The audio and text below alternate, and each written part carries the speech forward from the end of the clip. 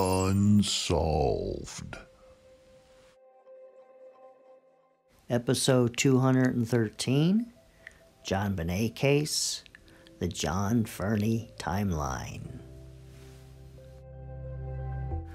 The following soundbite is John Fernie answering the question about Patsy's phone call that morning after she called 911. I can't remember. It was just, come over, something's happened. Yeah. So that, so that was sort of just, didn't know what, then it was a different deal. My thoughts about Fernie's response. First, it surprises me that he doesn't remember that phone call. Then he stutters to answer, and then he finishes by saying that it was something different, or was more involved, or was much more serious when he got there. He didn't expect it to be that serious. And at approximately 6 a.m. in the morning, John Fernie got in his car, and it was dark out, and it was very cold, and it had snowed lightly that night. And when he got to the Ramseys, he went to the back alley and parked behind John Ramsey's house.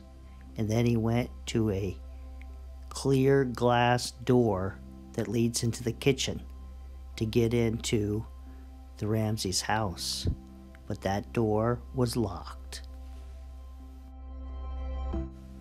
My thoughts about this is John Fernie must have been told there was a ransom note or there was a kidnapping, because why would he park in the back like that? I guess it's possible he just parked in the back out of routine or something. And then next, I got the feeling that Patsy might have hung up on him also. She just said what was going on, and then she hung up the phone. And that's why he came over. I drove my car up the alley and parked in the back of your house and went around to the patio door, which was a glass door leading into the kitchen and back of the house, and didn't see anybody, but saw a piece of paper lying on the floor. Looked at that. It was facing the other direction. Read it, and after the first few lines realized something very strange was happening. And so I ran around to the front of the house and knocked on the door and was let in.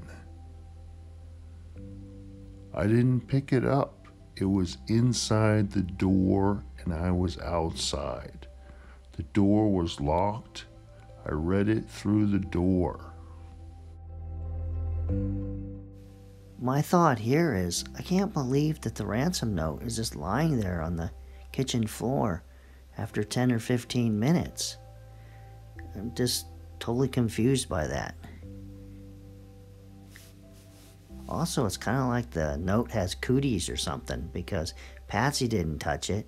John just moved it to the floor, and then I guess the police didn't pick it up and read it when they first got there. And to me, it seems like that's the most important thing, to find out what the kidnapper wants.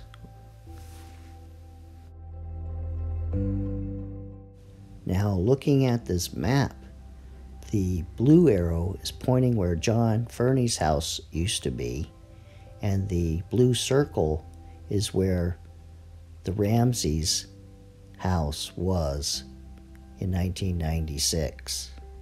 And you can see that it's a 10 to 15 minute drive, at least, to the Ramseys' house. Fleet and Priscilla White were there when I arrived, and my wife came shortly thereafter, and our overstock, our priest, came afterwards as well. Now, after Barbara Fernie had arrived and was there a while, she became concerned about Burke Ramsey being all alone up in his bedroom while the police and everybody else was on the first floor. Because if you remember, if she got there about 6:30, it wasn't until after 7 that Burke left. So he was up there alone. And she felt like he would have been awake with all the commotion going on downstairs and everybody just leaving him to himself up there. My recollection is that later in the day, when we were waiting for phone calls from the supposed kidnappers, we were sitting in the back room with a detective and trying to figure out what the note meant. And there was a copy of the note. I don't know if it was the note or a copy of the note, actually. Now, during the course of that tragic day, at least you, Mrs. White, yourself, had occasion to view and read the note and talk about some of the issues concerning it. Is that correct? I believe so. Did you receive, were there police officers there that day? Yes. And were you talking to police officers during the course of that day? Yes, occasionally. Here my thoughts are that this obviously, reading the ransom note together, Fleet White, John Fernie, and John Ramsey, and others, took place later in the day, either at the earliest during the time that the phone call was supposed to come in, or after the phone call did not come in at 10 a.m. And it was reported that John Ramsey didn't offer very much insight into the ransom note.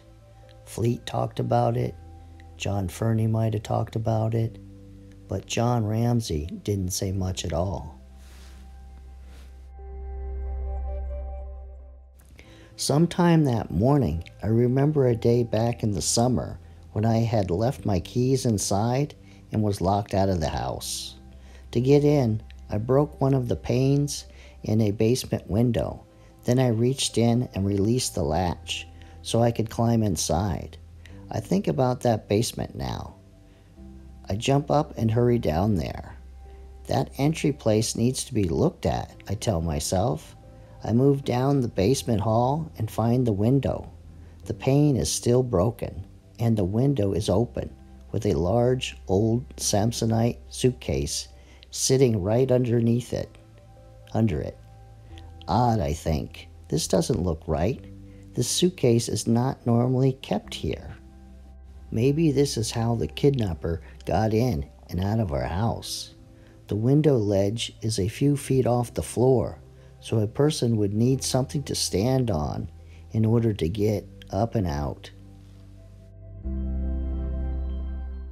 I don't believe this took place. I believe John Ramsey added this in later because during his police interview, he said he was down there in the basement. But I think he was in the basement before they called 911. And so he was trapped because no one recalls him going down to the basement. And so he testified that he went down into the basement. And so he was in a conundrum, and he had to make this up.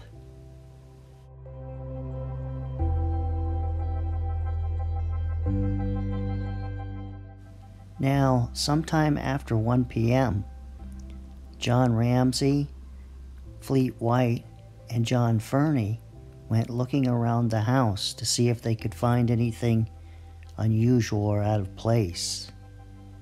But in John Ramsey's book, The Death of Innocence, he doesn't mention John Fernie going with them.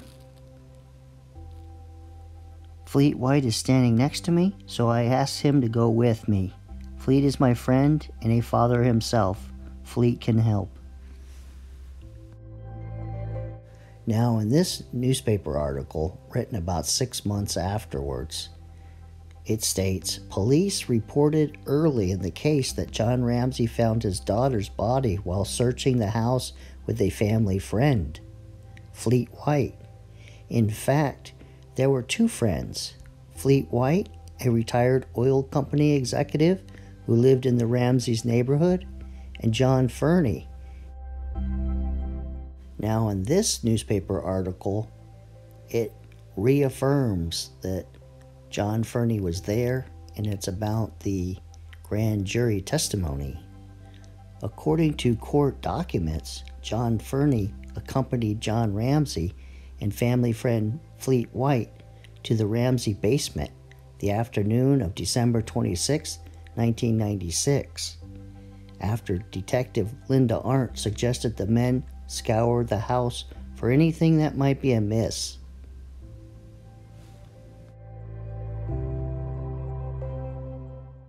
My thoughts here are Fleet White was being much more helpful for John Ramsey and was kind of doing everything that John Ramsey wanted. And so he kind of left out John Fernie. So he might have been trailing behind. He wasn't as close, but he was down in the basement, I believe, when JonBenet's body was found. Now here, when John Ramsey was asked about friends, he replied, "Friends, they typically revolved around children. John and Barbara Fernie, Fleet and Priscilla White, Larry and Pinky Barber. I think those are probably our three. The top of your list? Yeah." At this moment in this video, I would like to mention Luke Fernie. That was John Fernie's son, and he was 1 year older than Burke, and they weren't real good friends. Burke Ramsey was friends with Fleet White Jr., who was 2 years younger than him, and he's pictured in this photograph in front of Burke. I'm not sure which kid.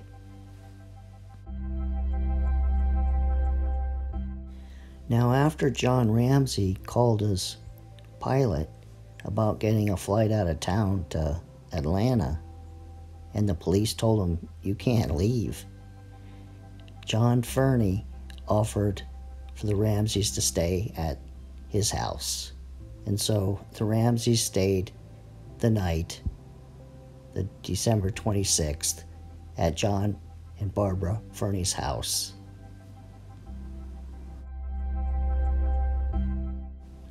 I think at the time of this incident, John Fernie was John Ramsey's best friend, whether he realized it or not. And I think while he might have stuttered when he was giving the answer to the question of what he remembered about the phone call early that morning, he was doing what I'm doing. He didn't want to say something that would incriminate John.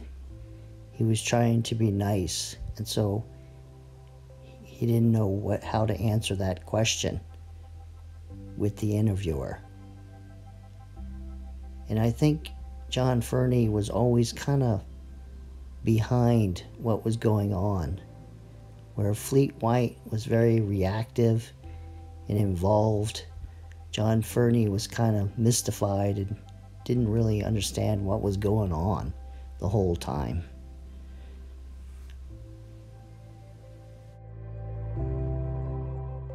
I wanted to explain how we got John Fernie's testimony.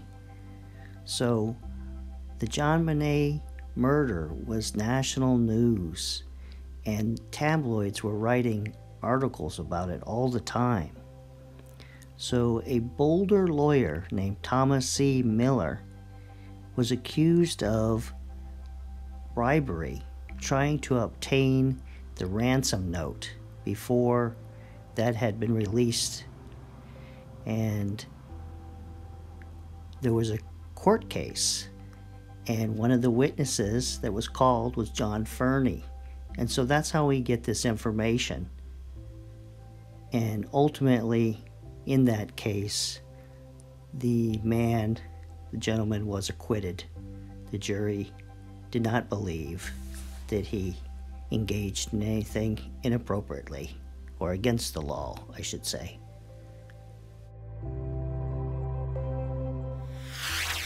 You have been watching a Nancy Drew show. Please consider subscribing to my channel. Well, this ends this episode of Unsolved. And in this episode, John Fernie does some odd things and doesn't remember well. But I don't suspect him of any wrongdoing. I did an episode on the 3 faces of Fernie with 3 different scenarios. He's innocent, he got mixed up in this, and then he's guilty. And I think it's more the Ramseys used him, and that's why there's some confusion. And the Ramseys did part ways with the Fernies. So I'll see you the next time.